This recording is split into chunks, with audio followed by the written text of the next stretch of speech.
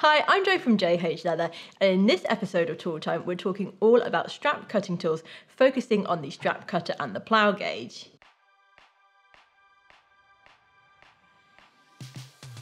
Starting with the strap cutter. Now, the majority of strap cutters are going to look like this one, or very similar to this one, with the changeable blade sitting here between the wooden arms and the ruler marked on the underside. There's also the top adjustment screw, which is used to adjust the width of the cutter so you get your desired strap width.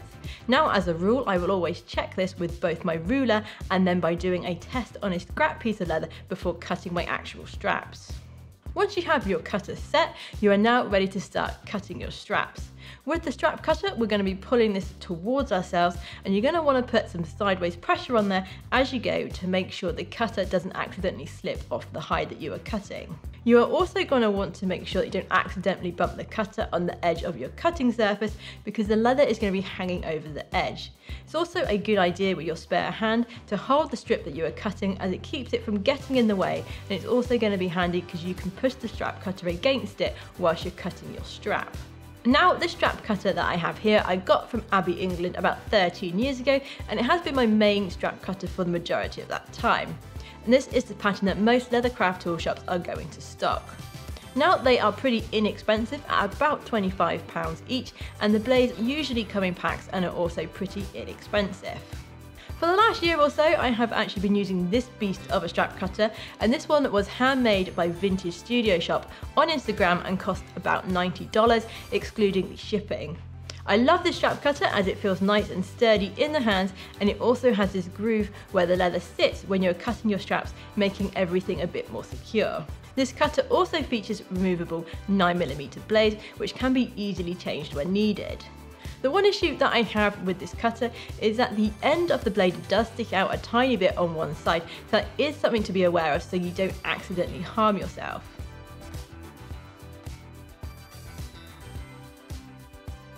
So moving on to the plough gauge. Now, this is a traditional saddlery tool, and like the strap cutter, is used for cutting straps. The main difference being that you're going to be pushing the plough gauge away from you rather than pulling towards you like with the strap cutter.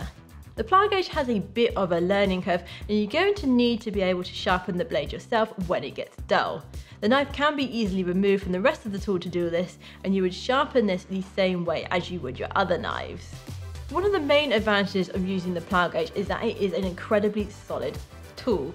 Cutting wider straps is much easier than with a strap cutter, and another thing to note is that most plough gauges can actually cut wider than the standard 4" or 100mm that the strap cutter can. Another benefit of the plough gauge is that you use this on top of your work surface, and you won't need to have your leather hanging over the edge. As I said, the plough gauge is a traditional saddlery tool, and it is used to cut really thick leather that is over 4mm thick. So if you are making items with leather that is over that thickness, like using a hide like a stirrup butt or a harness back, which are usually around the 5mm option, then this is going to be the better tool. As the plough gauge is a more specialist tool, they are rather pricey and range from about £255 to over €400, including the VAT. So either of these tools are going to be an excellent addition to your toolkit. For most of us, the strap cutter will be more than enough for what we need to do with it, but for those of you that are going to be cutting a lot of straps with thick leather, then a plough gauge is worth the investment. So that is it from me, and I'd like to say a huge thank you to Izzy from IR Bridles for lending me her plough gauge for this video.